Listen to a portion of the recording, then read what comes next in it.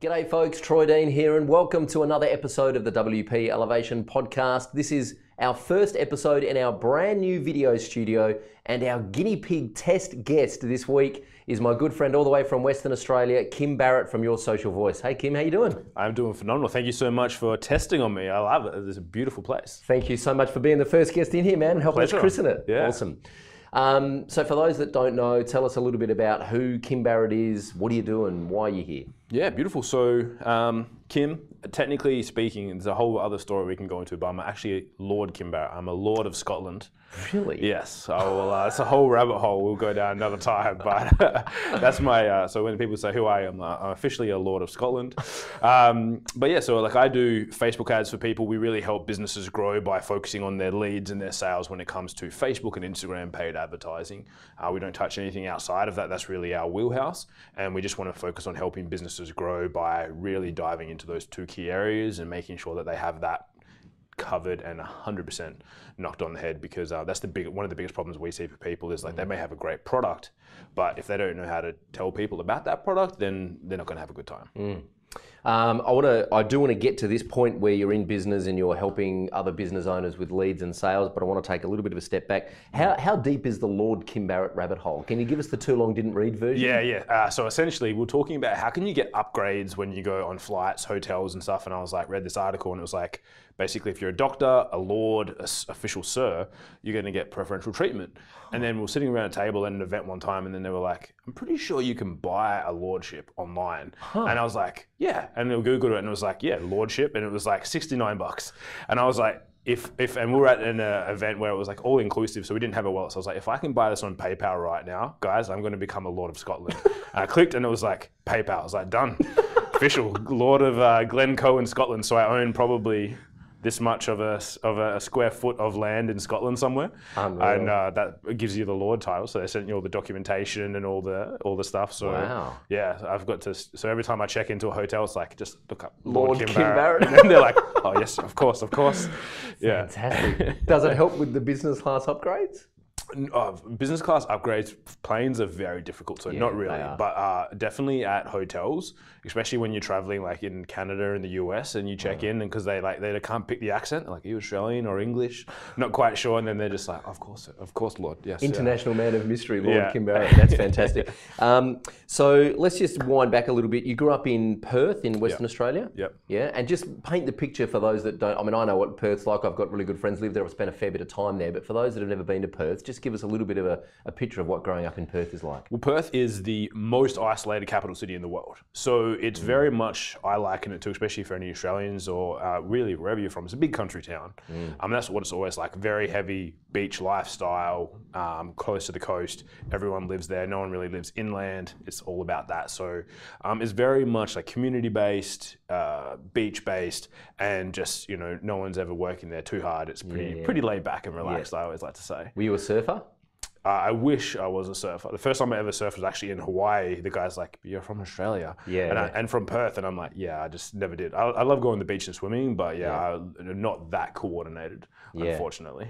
And that Western Australian coastline is one of the largest coastlines in the world. In fact, I think California is the largest single coastline in the world, and I think Western Australia might be the second. And those beaches are just unbelievable and infested with sharks. Yeah, I mean, you can't ever have you can't just have a good thing, right? There's always got to be the little risk on the side, and then you go north and it's like, cool, and then there's crocodiles. So it's like you choose. It's like, I'd rather the shark than the crocodile. Yeah. So at what point, growing up in Perth, at what point did the idea of being an entrepreneur or having some kind of business interest, how young were you when that started to come into your mind? Pretty young. Like I always say to people when they were like, when you were a little kid and they're like, what do you want to be when you grow up? For some reason, I always had businessman. I just imagined myself flying on planes with like a briefcase, and I thought that would be really cool. So I'd always thought about that. So even when I was young, I was always trying to come up with, and my dad was very much, and apparently my granddad as well, were all very much like opportunists, like trying to see and create ideas. So my granddad used to work for Qantas. He was an engineer. So he would fly to places like Mauritius and come back to Australia. So he would try and like import like plants and things and bring them back to Australia to sell, and then pass down to my dad, and then I suppose to me as well. So even when I was a little kid, do you remember Pokemon, the game? Yeah. And 3.5-inch floppies. So I found out a way to download Pokemon onto 3.5-inch floppies, and then I'd take them to school and sell them for like $2 a pop, and they were like 50 cents. So I was like making $1.50 profit every one. I was like, this is great. And I was like, why isn't anyone else doing that? And then I found out a week later when I got pulled up by the principal that it's probably not a good idea to do that. But kind of infringing some copyright laws, maybe. Yeah, just a little bit. But if Pokemon, if you're listening, please don't please don't sue me. And so you go through school. Did you do the traditional kind of go to university and get a degree? Did you do that whole journey? Yeah, well, because I even though I was doing little businesses on the side all the way along and just making different ways to try and make money and create businesses, I still thought, cool, I've got to go to university, and then I'm going to go into a big company, because I still had that. That's how I was going to become like the businessman with the briefcase, was go in. So I did international marketing and management, did all of that, went through, and then I was like, cool, now I've got a degree. Surely I'm going to get it's going to be easy for me to get a job. And I worked while I was at uni as well. So I didn't just not have any experience. And then I started applying for graduate roles. And then they're like, cool, but what about your experience? I was like, well, isn't this how I get the experience? By doing this? And then they're like, yeah, but you don't have any experience yet. And I was like, but you have to give me the opportunity to get experience. Like, how is it going to work otherwise? Yeah. And that I got frustrated with that very quickly. So I quickly almost flushed my degree down the toilet, in the sense that I was like, well, I'm not getting anywhere with this. So I was working at an accounting firm at the time. So I went and then worked at an IT company and then at a grain trading company. But I just got really bored. Like, there was nothing there to stimulate me. And I was and luckily when I first started working at an accounting firm, we had to time bill every 6-minute increments, and you had to be accountable for your whole day. So now when my staff are like, oh, you have to fill in, like, you have to time track, and I'm like, yeah, I had to time track 6-minute increments, and that had to be billed to customers. So that made me very efficient in working. And both the jobs that I went to, one job, the one just before I started my own business, I actually was doing what their previous staff member was doing in a week and 2 days. Wow. And then I was like, what else can I do? And then he's like, well, you just got to wait in case we get orders. So I was like, okay, cool. That's when I just started like researching, like how can I make money online while I'm at work, was my question. Hustling. Yeah. How long were you at uni? How long did the degree take? It was a 3-year degree. I did it in 3.5, I think, because I took one semester. I only did like a couple of units because I was working full time as well the whole time. And in Australia, we have the luxury of basically going to university. It doesn't cost us anything up front, but we incur what's called a HECS debt or a help debt to the government. So you do 3.5 years at uni, you've got this huge debt you've got to pay back to the government, you're going for jobs and they're saying, but what about your experience? Yeah. And this is just completely broken that education model, isn't it? Yeah, and like I even went to, and they told me you should go and work in business. I was like, cool, I'm working full time in an accounting firm. Surely that will stand for something. And then it's like, well, no, you now want to go into management consulting. Where's your management consulting experience? I'm like, well, I worked full time and studied. Surely that's got to help. Count for something, yeah. No, I didn't get anything. So what was the first business that you started of your own? First proper business was selling cologne. Huh. Yeah, so I always thought, because to Bunnings. Yeah, exactly. So I always was, because I was working in an accounting firm at the time, and I was like, well, I can get an ABN, I can register it myself. I used to register companies, trusts, super funds. So when I was doing that, I was like, if I get an ABN, surely I can just go and get wholesale prices from all these other places. So at the time, it's like when I was like 19, it's like everyone would always be like, yeah, cool, you've got the new like Jean Paul spray or whatever it is, and it smells really nice and whatnot. So I was like, cool, well, there's surely got to be a wholesaler over this. So I found a wholesaler, registered an ABN because I was working there, and then I was like, it was sense of smell with, so SCENTS, sense of smell. I thought it was a good play on words. So then I started buying that, and I was like, well, all the girls in the office, I sold all of them perfume. Then I started all my sister's friends post on Facebook, and I was like, who wants cheap spray, cologne? And everyone was like, yeah, well, we want this, we want the new Britney Spears smell or whatever it was from my sister's friends. They were a couple years younger. But then I was like, oh, cool. Then next month I'm like, cool, you guys want some more? They're like, no, we still have a whole bottle. And I was like, oh, this is probably not a very good business model, because like all the people I know are going to buy one bottle and that's going to last them 6 months. Yeah. Like I'm not going to get much repeat business here. So that slowly, after a couple of months, I was like, no, this is not good. I'm not going to get very far here. So at some point, it sounds to me like you realised that working in a traditional corporate environment, you were going to be either bored or you weren't going to be challenged enough. Yeah. There's a big gap between that and actually starting your own thing, right? Most people just can't make the mental leap to start their own thing. Yeah. What do you think it is about your upbringing or the people that were around you in your life at that time that enabled you to take the risk and make that leap and think, well, if it doesn't work, that's okay because I can always try something else? Because, I mean, we were at an event last night with Marie Forleo and she was talking about this a lot, that fear just stops people making the first step. So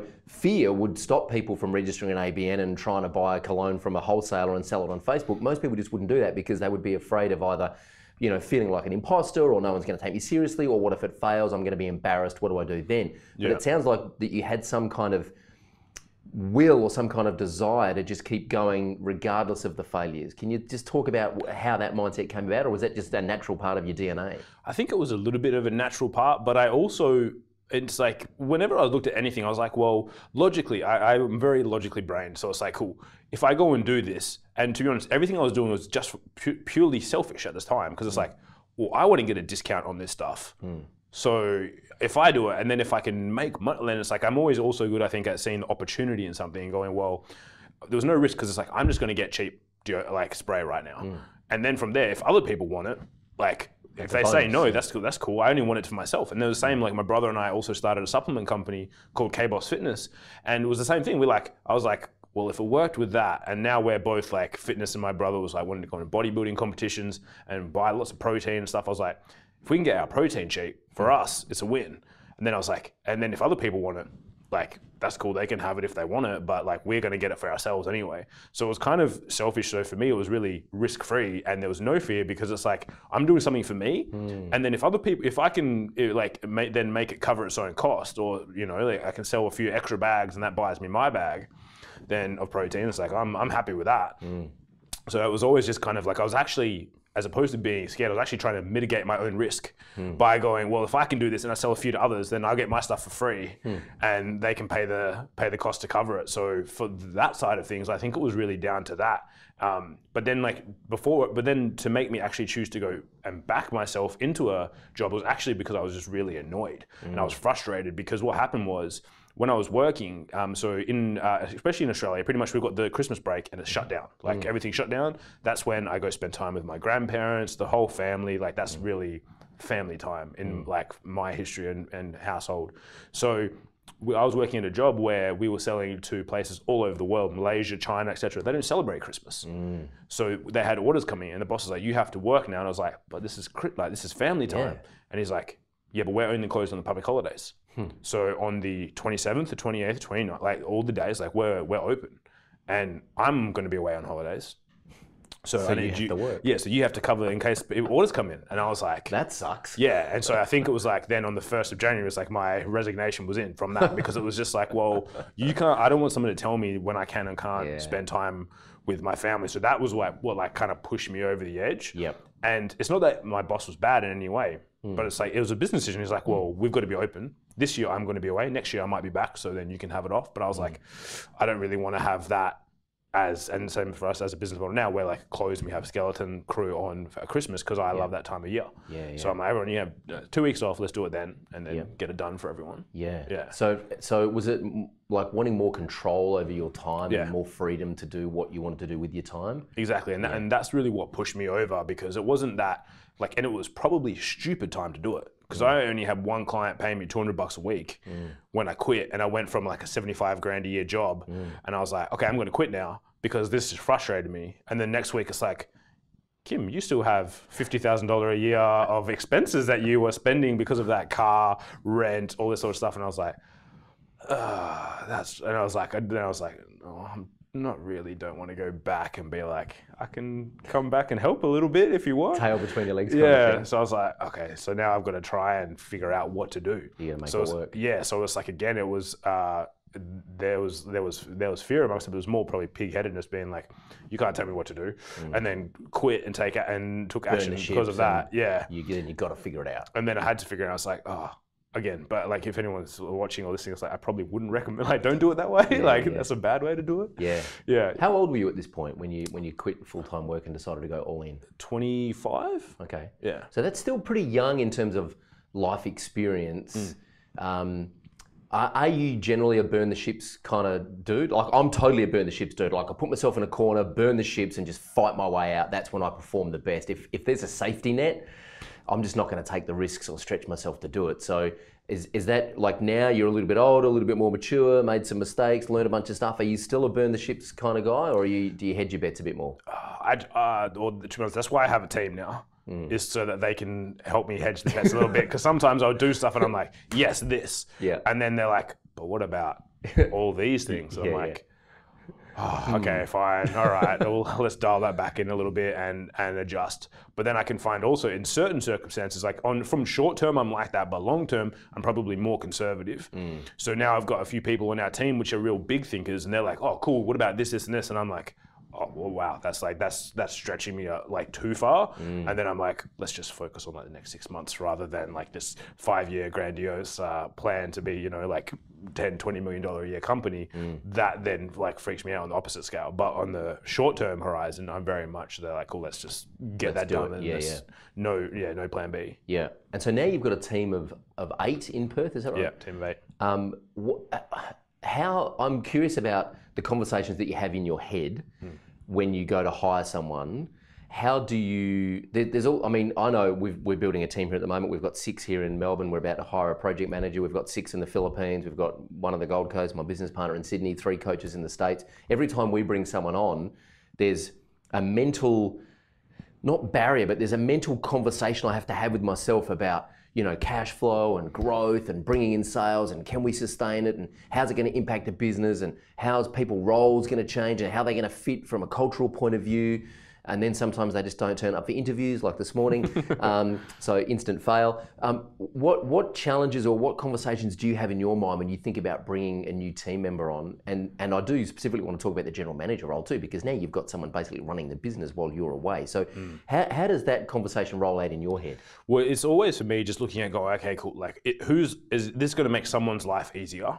Because if you can make our life easier and free up capacity, like, so every day we have a morning huddle, like the whole team, we stand together and we always get everyone to identify it. And a guy told me this ages ago and it just stuck with me. He's like imagine if you're doing a bench press. And he's like, and if you got too much weight on there, that's like 10 out of 10, you're way overloaded and you can't get the bar up. And it's like anything under that, you can get through it, but it might be a little bit hard. So every day we get everyone's team's capacity. Most of the days they're 8, 9, some days it might be a 10 and we help out. And when they get too close to that 10 level every couple of, like every week, then I'm like, okay, I need to bring in someone to help alleviate some of this. And then again, this is where I'm probably more short-term focused because I go, cool, well, even though I might be bringing on someone for like 50 or 75 grand a year, I'm like, but that's only like an extra 800 to $1,000 a week out of the cash flow. I'm like, yeah, we can manage that for like 3 months. That's not a problem. And then it's like, I don't really think, again, probably only short-sighted. I'm like, I don't really see how that's going to affect us in the whole year. I go, but we can test that out for this period. And I'm willing to invest that because I know I can always go make more sales, bring in more clients and customers to allow us to kind of alleviate that cash flow. But it's like, do we have the immediate funds to be able to test this for whatever it might be, like 30 days, 60 days, 90 days? Yeah. And if we do, then I'll kind of roll the dice a little bit. But only if I think that they're going to be a good fit. So sometimes we'll go for it and we'll put a job up and we'll try and get applicants and they all come back and none of them are good. And I'm like, oh, guys, can everyone like just contribute an extra couple hours for this month, get through this period and see if we still need someone?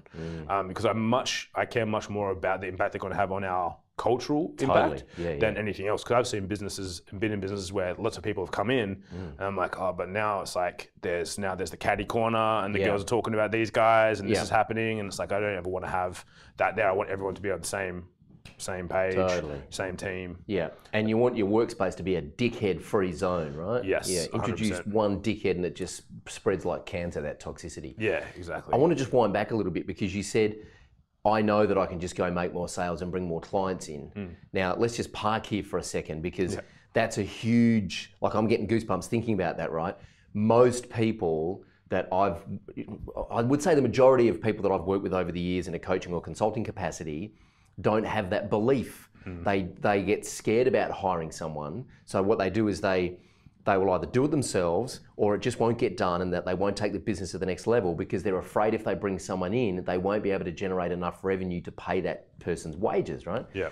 So how do you know that you can just go make more sales and bring more clients in? Like that's something that you just don't wake up and go, well, I can just go sell more shit to people and pay for things. Yeah. That comes from experience and from knowing that you can do it. How has that belief evolved in you over the years? Look, probably at the very beginning of my business, if you asked me that, I probably wouldn't say that. Of course. Definitely not.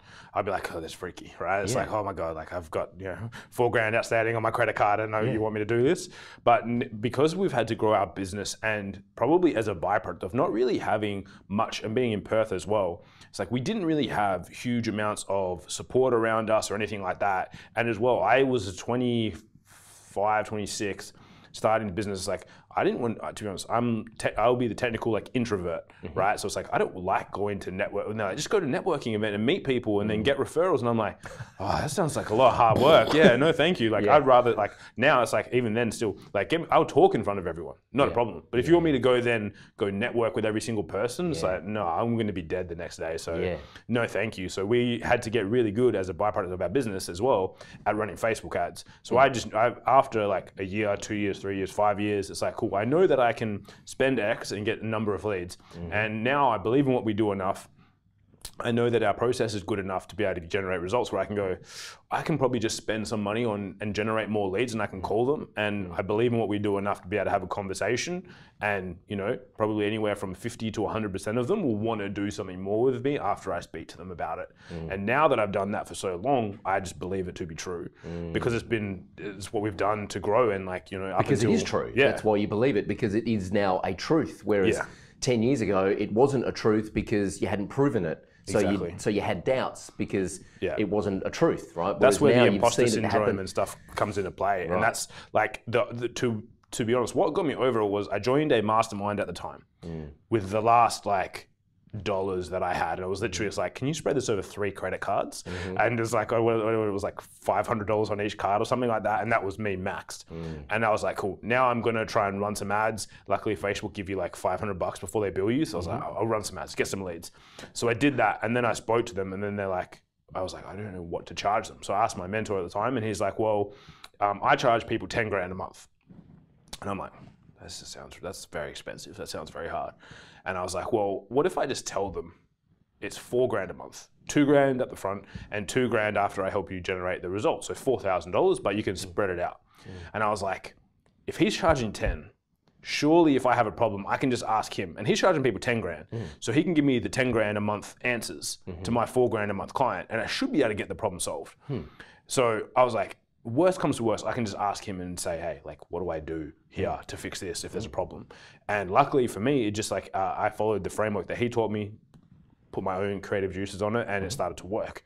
So I never had to ask him that question, but in the back of my mind, every time I set a price, I was like, well, my mentor charges 10 grand. So like, if there's anything, I can just go ask him and get feedback from him. So in my head, I was just justifying it being like, cool, you Kim, don't believe that your services are worth 4 grand. This guy's charging 10 and he's kind of helping you anyway. So like that should be okay. And I was like, yeah, it's like if you're getting your car serviced by the same servicing dealer that does Ferraris and they're doing your Toyota, surely that will pass across. Yeah, and it's going to work. So I was like, I'm just going to roll with that and just see how it goes. And it's like the first client worked, next client worked, and then just kept doing it until the point where I was like, okay, I believe now that I can do this without having to lean on them too much. It's really interesting. I'm doing a presentation up in Sydney in a couple of weeks at Dale Beaumont's Business Blueprint event, and I'm doing a 4-day masterclass. And the last session is all about beliefs. And I saw this great quote by Sheryl Sandberg recently, COO of Facebook, for those that don't know, ex-Google, just really influential, impactful woman in Silicon Valley and having a great impact on the world. I think I'm a big fan. She's got a great book called Lean In, I think it is. Anyway, her quote is talking, so it's specifically about OKRs, which are a framework that we use here in the business to manage everyone's goals. OKR stands for objectives and key results. That's a whole other conversation we can have another time. But she says about talking with your team about OKRs, she says talking changes minds, which changes behavior, which changes institutions. And I'm really down this rabbit hole at the moment of exploring how the thoughts that you think leads to the actions you take. But sometimes the actions you take can change the thoughts that you think. And I'll give you an example. If I'm feeling a bit lazy with exercise, my wife and I will quite often say to each other, just put your runners on. So I could be dressed in like what I'm wearing now, but I go to the hallway cupboard, I get my runners out, I put my runners on, And all of a sudden I'm going for a run.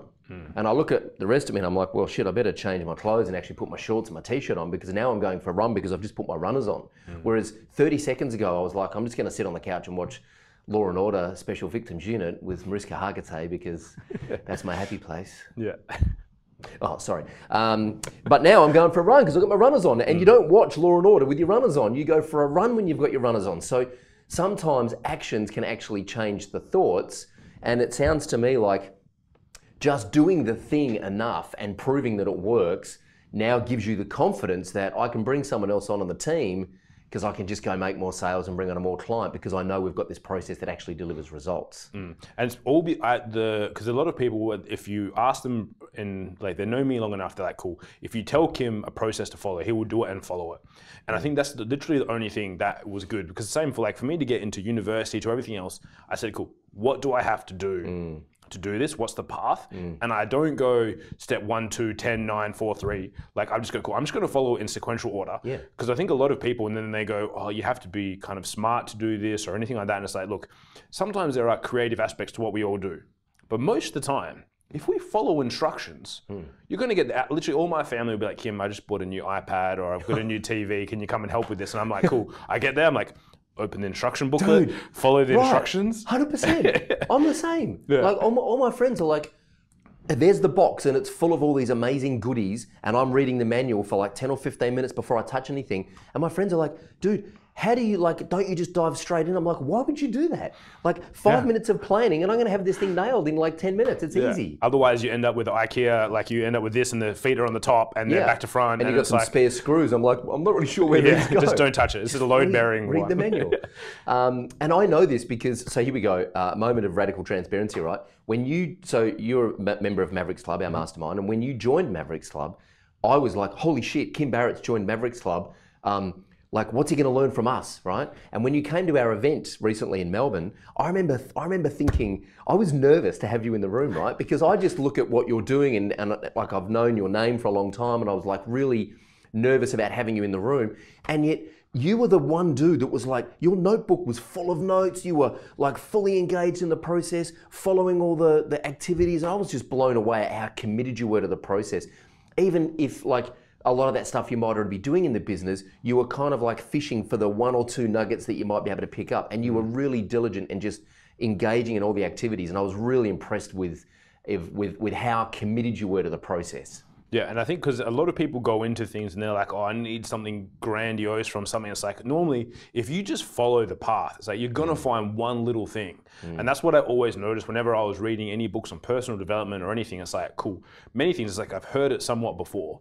But if I can just go, cool, I'm just going to learn and see, because I'm going to get something. Like, guaranteed, there has to be something in there. Even if someone just gave you something of someone else's, it's like you're still going to get it if you go in with the mindset or an opportunity going, I want to get something from this. Yeah. But if you go in something and you have a closed-minded belief about it, and it's like, cool, if you believe that you're going to fail in business, you will fail in business. 100%. And I think it's like there's a great Will's Wisdoms, Will Smith, and there's a video, and he's like, and he quotes someone else, but the one I always remember, and I forget who he quotes.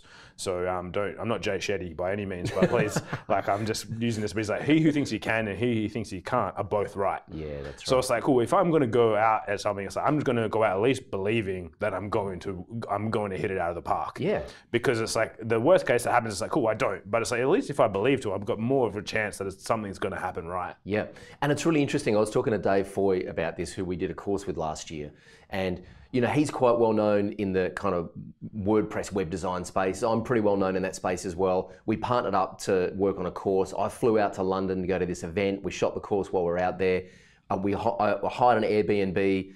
He came and stayed with me at the Airbnb. He knocked on the door, I opened the door. I'm like, dude, this is weird. Like, meeting you in real life is just awesome. How you doing? We got on, we just clicked straight away.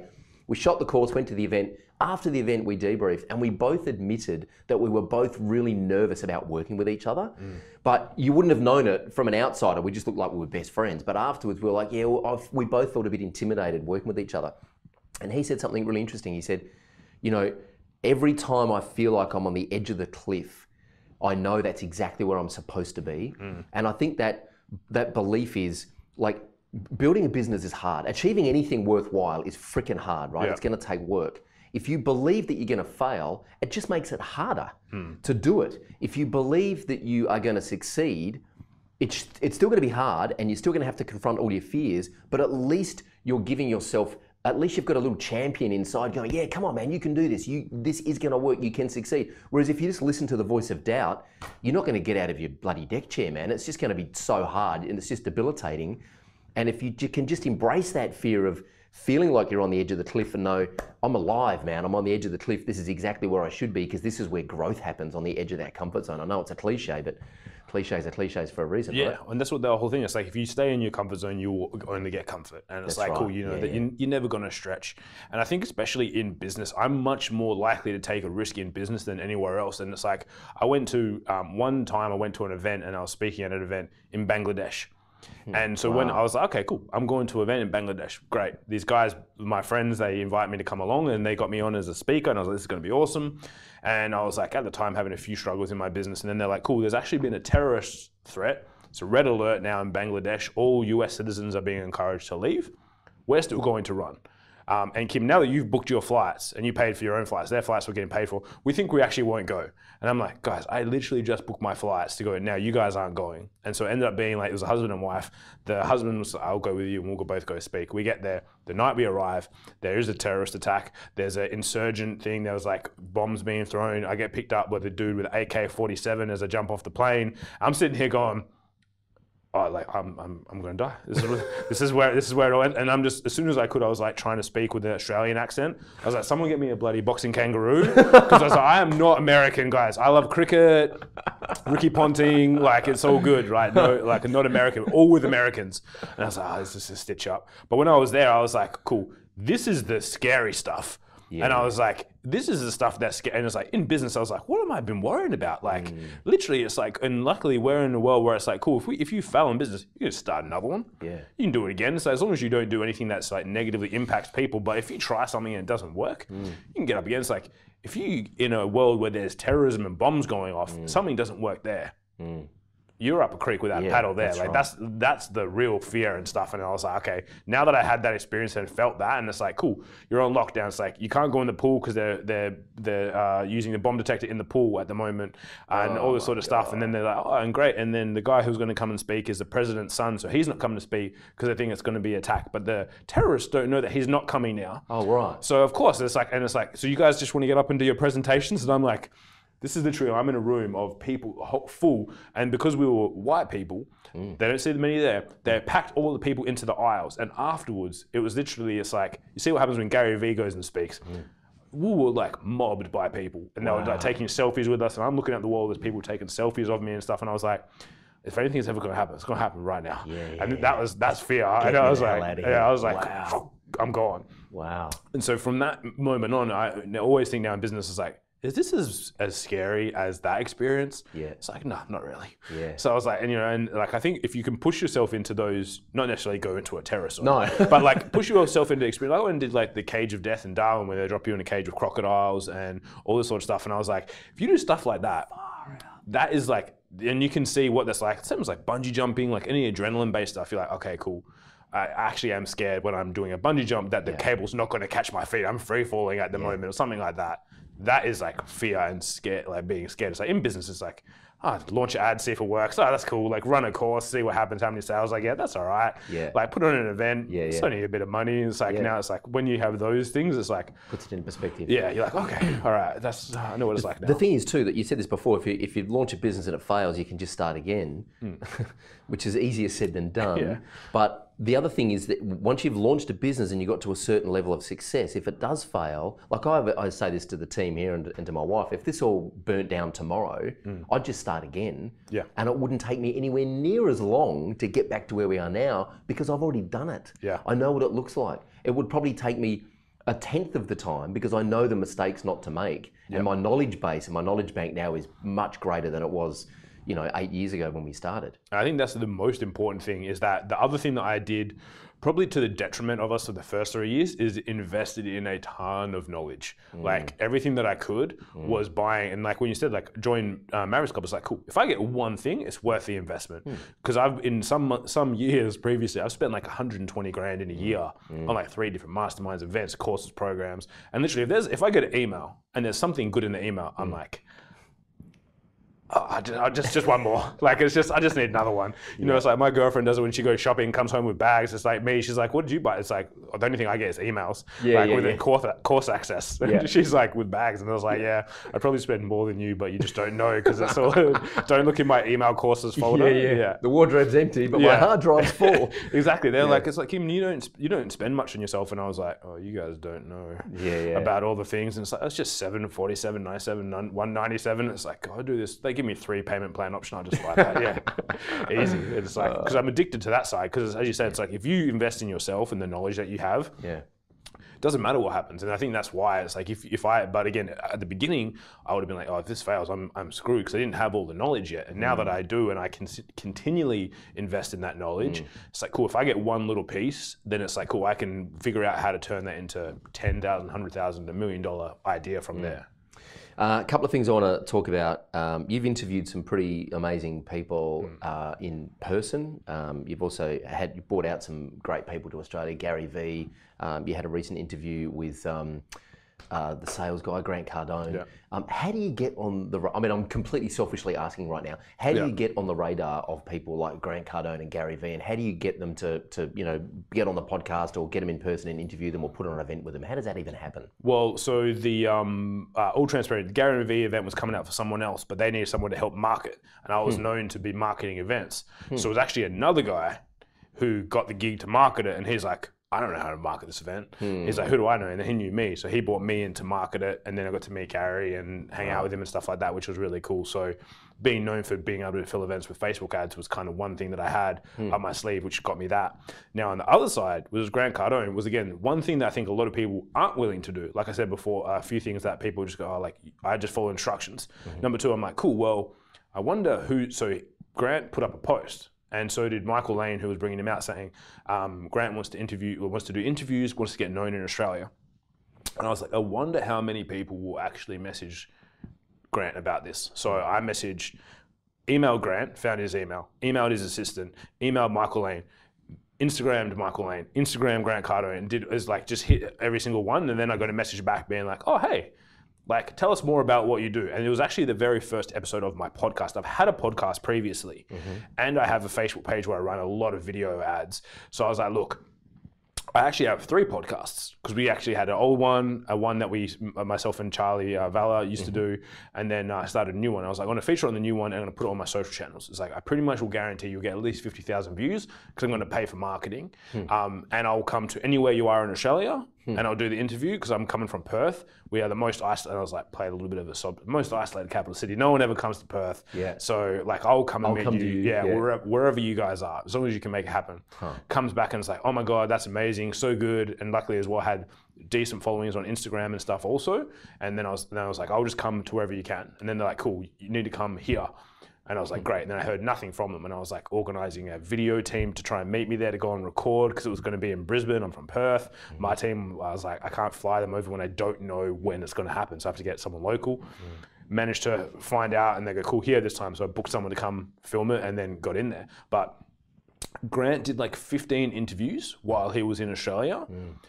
Probably 5 of them were people that had never done a podcast or interview before. Wow. But they got it because they just were willing to ask for it. And then he's like, yeah, I'll do it. And he's like, albeit, I didn't actually know that half of them hadn't done a podcast before, but they booked it. He's like, I'm willing to pay my dues and do it. But they're just the people that asked. Like, all I did was willing to go, hey, can I do this? And then they were like, yep, cool. As long as you can kind of like back it up with some stuff, great. But no, like, and everyone's like, 3 people messaged me going, when they saw me get it, and they were like, how did you do it? I was like, I just asked. And then they're like, cool, can you like tell me who you emailed and what you did? I was like, just do this. All 3 of them got interviews as well. Wow. So they all managed to pick them up, because they were like, what did you do? And I was like, I just did this. And they go, copy and paste. Most people make the assumption that they're going to be too busy. There's going to be like thousands of people asking, so I'm not going to ask because I'm not going to get. It's not going to happen. Yeah, Exactly. If you don't ask, you don't get, right? Yeah, and it's the same. I always used to see these like things at school, and like when I was at school, well, I went to was in the student council, and then we had like head boy, which is like kind of leader of the school, if you will, from the student perspective. Yep. And I was like, great. I was like, what do I have to do to become the head boy? Like, well, you've got to be in the council for 2 years, so you've got to get that year 11 and year 12. And then if you do that, you can become, then I was like, cool. And then how do I become head boy? Like, you need to get votes from all the rest of the people. So I was like, cool, I just need to make friends with everyone, and then hopefully they vote for me, right? And they're like, yeah, made friends with everyone. And then I was the only person in the history of the school, I don't know if it's been since, that got 100% of the votes, meaning even the other guy voted for me as well. And I asked him after, I was like, you should vote for yourself. I voted for myself because I want to win. And he's like, no, I thought we couldn't, so I voted for you. So everyone, including him, voted for me. And I was like, cool, it's just because I found out like what's the path that I need to take, follow the instruction, and it's works. Yeah. Yeah, but I was willing to ask because he didn't ask what has to happen. He's just like, oh, it's based on merit or something else and blah, blah, blah. And I was like, no, what has to happen is like everyone's going to vote for you. I was like, cool, I'm just going to make friends with everyone. And if I make friends with everyone, this has got like a 50-50 chance they're going to vote for me. If I'm hopefully nicer than the other guy, then I'll win. I want to loop back to a conversation we were having earlier about your general manager that you've got. Yeah. What have you had to do mentally to let go of control, I'm assuming that you have, so that the general manager can start to run things while you are, over here, going to Marie Forleo events, running your mastermind in Brisbane, interviewing Grant Cardone in Brisbane, all that kind of stuff. The general manager's running the day-to-day operations. Has that been a scary thing to let go, or has it been a gradual thing? How's that work? Yeah, a bit of both. Like at the very beginning, it was hard because it's like I still want to keep my fingers in all the pies. But like we were saying earlier, and you're like, oh, what's some of the like when you get older in business, it's like, cool, I need to get wiser. I need to focus on more of the boring stuff now, which is like cool systems, like strategies for growth, long-term, like play-by-play type stuff, rather than trying to be and do everything. And I quickly realized it's like, I'm good at some things and horrible at the others. So I'm radically transparent with myself going, cool, I know where I suck. And it's like, great. It's like, I'm really good at marketing. I'm really good at the creative direction on that side of things and identifying the opportunities. And I'm pretty good at building relationships with people. I can figure out and creatively think of like systems for us to implement. But then when it comes to the implementing of the system, it's like, cool, like, time tracking, great. It's like, now that I'm running the business, like, I don't want to time track. Yeah. So I'm probably not the best person to implement the time tracking like area that's going to be handed over. Yeah. And I find that myself going, cool, just being honest and going, what areas am I bad at? And just focusing on the areas that I'm good at. And everyone in the team, they know it's like, cool, my strengths are in these areas. And it's like, yes, like if I'm going to manage, I'm going to micromanage. So it's probably not a good idea for me to do that, to give my team like the freedom and the flexibility that they need. But I can do leadership pretty good. So if I can do leadership, I'll hand over the management, so she can just do the management, which is like the day-to-day, and she's pretty good at being flexible with them and how they operate. Whereas me, I'd just be like, oh, like, did you put a dot on top of that I? Like, go on the T as like a cross like that? Come on, what are you doing? And how has she found it? Has she found the confidence to be able to push back on you and kind of tell you to stay out of the way, or is that still evolving, that relationship? It was like, it took her a while. So she used to be executive assistant at an accounting firm as well, funnily enough. And she got EA of the year, runner-up EA of the year. So she was really good already. She came in, started as office manager, and then transitioned to general manager. And I was like, cool. She had to get really, I'd say, from me permission, and I was like, you have permission to call me out and everything. And it's like, and I said as well, I will never challenge your decision. Yeah. Like if you make a decision in front of everyone and you make a call, that's I'm back. I back you 100%, and that's only because a mentor of mine told me, it's like, you can never, if you have a manager, you can't ever challenge their decision, because then everyone's like, well, then you're the manager. That's right. And then everyone's like, well, who's my boss? Yeah. And I was like, it's not me. I was like, and then I even said to her, I was like, cool, Christy, like you're my boss. You she's like, Kip, like you go on, like when you go to Melbourne, are you doing podcasts? Like, what are you doing over there? It's like, are you gonna yesterday I went and did a podcast, today I'm here. And she's like, cool, are you making friends with Troy? You better be making friends with Troy. Like, what about the guys? Are you gonna meet these guys? I'm like, oh, okay, yeah, I'll do all those things. Like, and so she's now knows my strength and she pushes me towards those.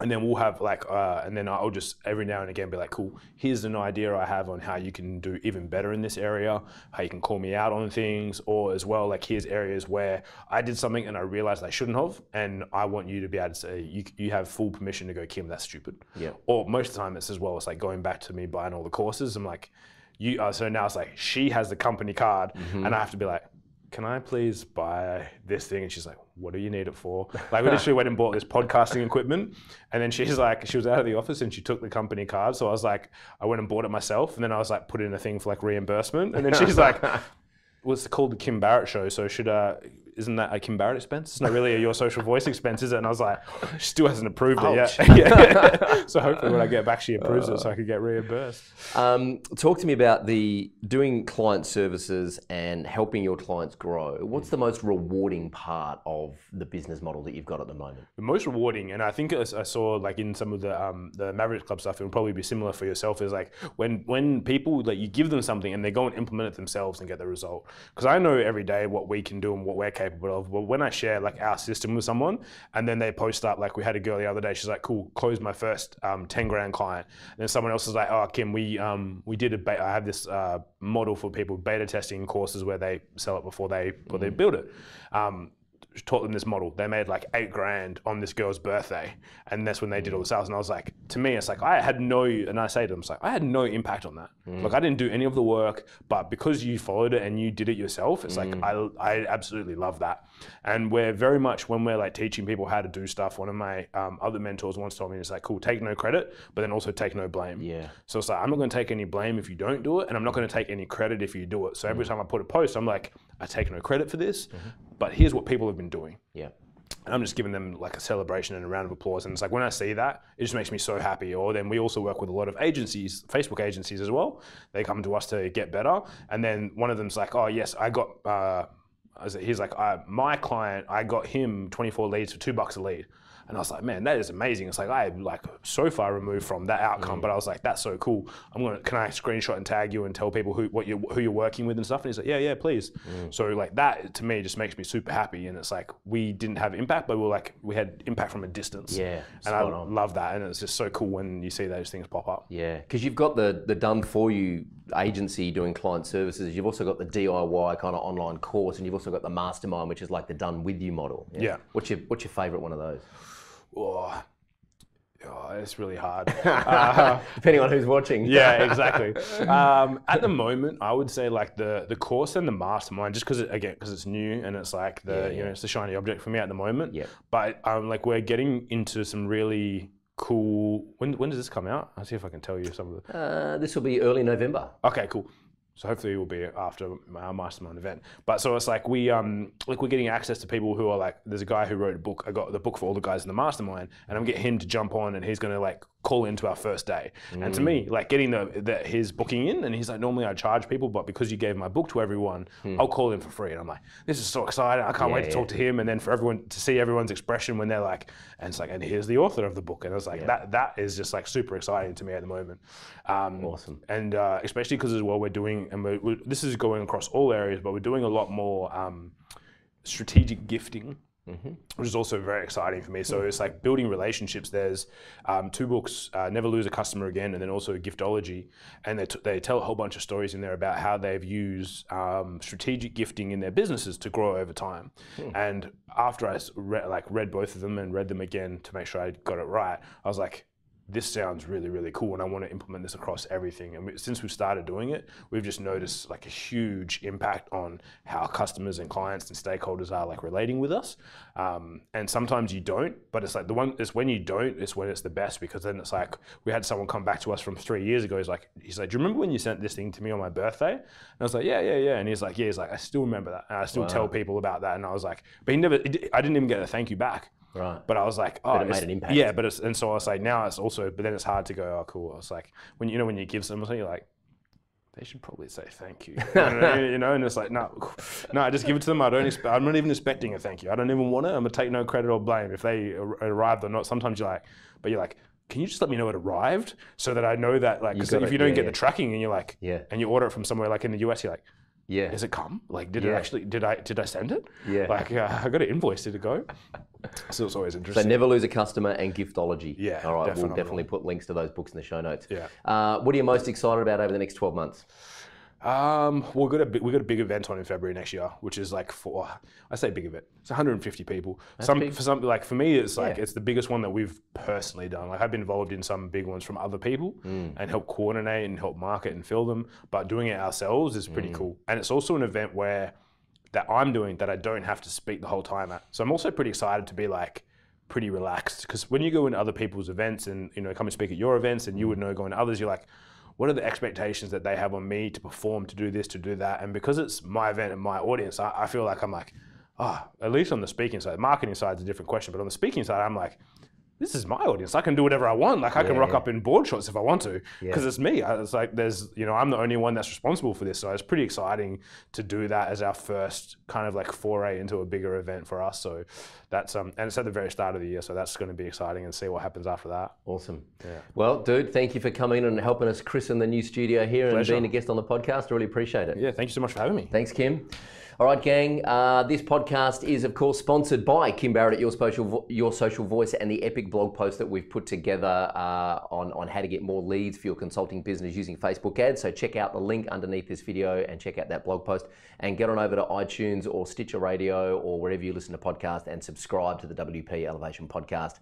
I look forward to speaking with you again soon on the podcast. Until then, I'm Troy Dean. Go Elevate.